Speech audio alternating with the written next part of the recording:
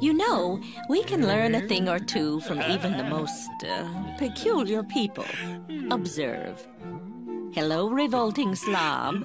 Huh? I'd like to teach our viewers a few new words. Big date tonight? What a fetching young lady. But you're not planning on going out looking like that, are you? Yeah. Without meaning to offend, you look simply awful. Okay, everybody. Does the Revolting Slob look A, slinky, B, slovenly, or C, sprightly? The correct answer is B, slovenly, which means sloppy in appearance.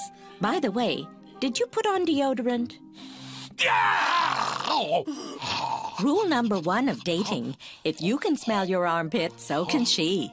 Well, everyone, is the Revolting Slob smelling A, malodorous, B, malevolent, or C, malignant?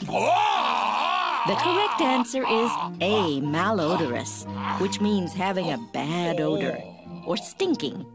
Careful now, you might pass out from the smell. We all might. You weigh 600 pounds. No, I'm just a little bitty thing. I don't weigh nearly that much. Oh, yes, you do. 600 pounds. Now, since I really weigh considerably less than that, the Revolting Slob must be A, exterminating, B, excavating, or C, exaggerating. The correct answer is C, exaggerating, which means to say something is bigger than it really is. Like me, for example. Now then, let's review, shall we? As you can see, the Revolting Slob is looking slovenly. My, doesn't he smell malodorous?